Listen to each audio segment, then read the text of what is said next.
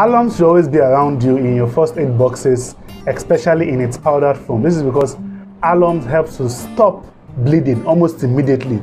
So when you have a deep cut or a deep bruise and you're bleeding profusely, apply alum on the affected parts before doing any other thing else, or before you rush the person to the nearby hospital or clinic. Alum has a powerful ionic strength, so when you place on the affected parts, it causes flocculation of the blood, which leads to vasoconstriction.